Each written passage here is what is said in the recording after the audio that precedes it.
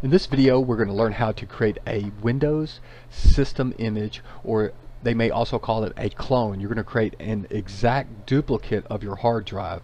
Now, the reason that you'd want to do this for IT professionals, if you have let's say 100 computers come in and you want to make them all exactly the same. So you take one of the computers and you would set it up exactly like you want it, with all the software, any kind of configuration settings, and you may spend hours getting that computer set up. Once you get it set up, then you would create the image or the clone, and this is using Windows built-in software. Windows 7 had it, and now also Windows 10 have it, or has it, and this is the best software that they use. They also use the same software, the snapshot image software, on their virtual machines on their enterprise servers. So it's a great software. It's built in, and you just can't beat it.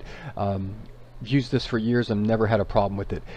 Another reason that if you're a home user, the reason that you'd want to use this is, let's say you want to create an exact duplicate of your hard drive.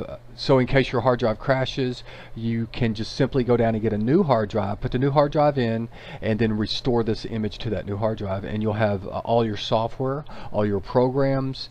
You won't have to reconfigure anything. You'll just be up and going. That easy, and it doesn't take very long. Another reason that you'd want to use this software is that, let's say you have a home computer and let's say you got a bigger or a faster hard drive. You could simply put that new hard drive in, boot up off the recovery disk, and restore this image or clone onto that new drive, and you'll be up and running. No configuration. So let's get started. Click on the search button and type in backup. And then once you type in backup, you'll see where it says backup settings, and you want to click on that. Now what we're looking for is where it says right here, backup and restore, and see in the brackets Windows 7, because this was actually in Windows 7 and they carried it forward into Windows 10. So click on that.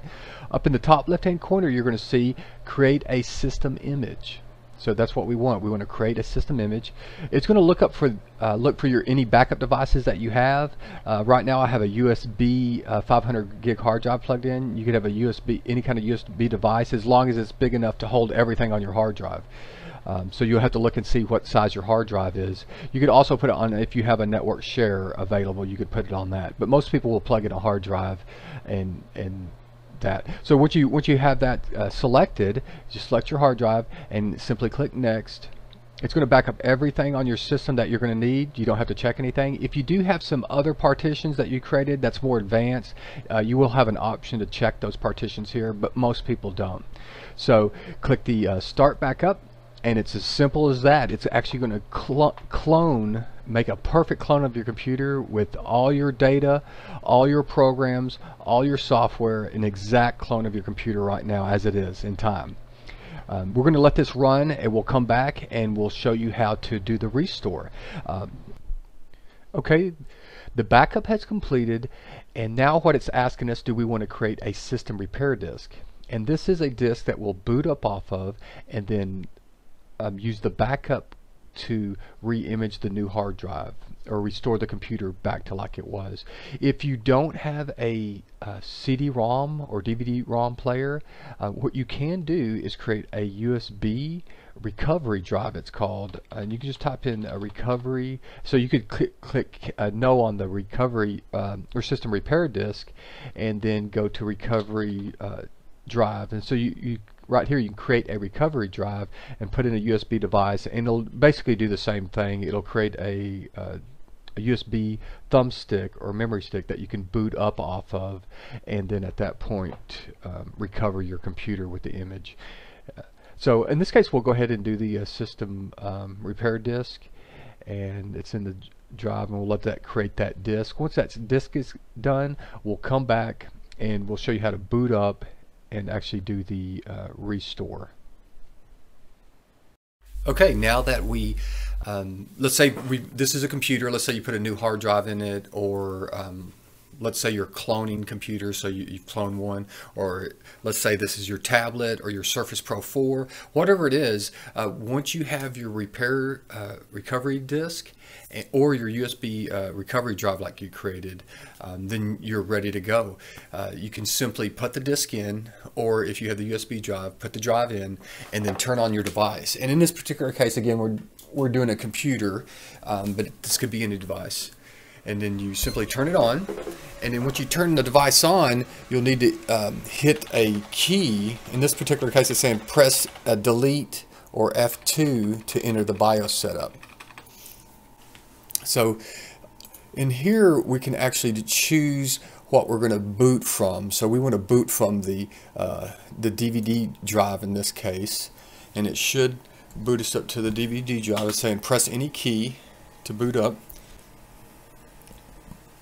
So this entire process, the backing up of your, making an image or a clone of your drive could take 20 to 30 minutes, maybe a little longer depending on how big your drive is, and then the restore about the same. But if you had your computer and you did an image on it, and then let's say you got a virus or the hard drive crashed, you can simply do like we're doing right now, boot up, put the disk in or the USB thumb drive, and in 30 or 40 minutes your computer's going to be exactly the same as it was before the crash or before the virus. Okay, now we've booted to the recovery CD, and this would look exactly the same if you booted from the recovery USB device. So you choose your language, and from here you do troubleshoot, and the option you want to take next is system image recovery. And from here it's going to look for any images that you'll have, and since we have the USB drive plugged in where we created the backup image, you'll see it listed here.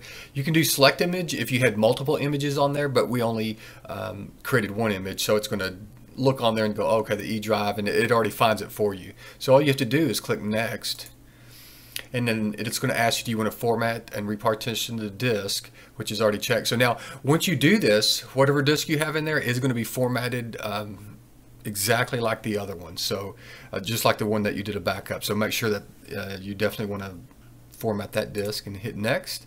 You don't have to type or do anything here, it's just showing you some information, and then at that point click finish, and it's going to prompt you and say, are you sure you want to format and replace this image on this new disk, and you click yes. As you can see, it'll start restoring it, and you just let it sit there and go. Once it's completed, it'll restart by itself. It'll start back into Windows. It'll just come back into Windows like normal. You'll log in and everything should be the same. The only thing that you might have to do is reactivate Windows. Normally it'll just pop up and reactivate itself, but if it doesn't, no big deal. It'll automatically activate in 3 days, or you can click on System and then click the activation link there. The same in Office. You may also have to reactivate Office.